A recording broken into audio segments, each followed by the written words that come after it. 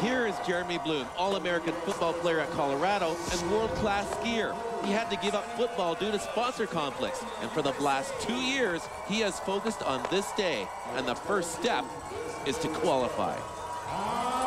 6 touchdowns at 75 yards or more during his 2-year college career at the University of Colorado.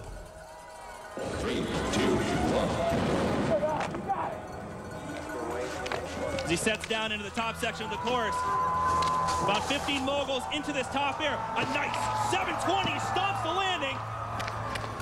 Tight skiing through the middle section. Jeremy Bloom lighting up this Olympic course right now.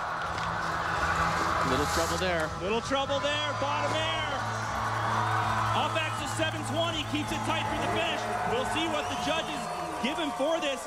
A few troubles and skibbles through the middle section.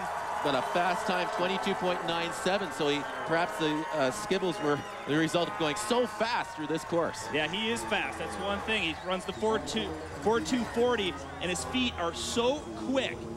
One thing that he's so strong at is landing the top air. 720, such a difficult maneuver on a 27-degree slope, and it spits you into the middle section of the bumps, and you have to be on it and ready.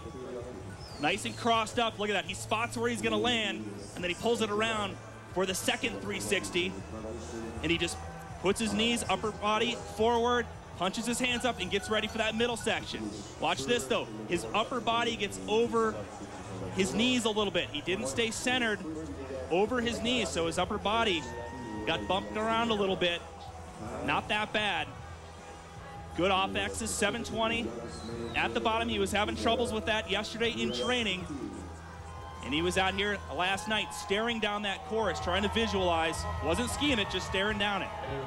Jeremy Bloom into 3rd place. He qualifies for the finals. Jeremy Bloom will go for Olympic gold. It's a good fast time.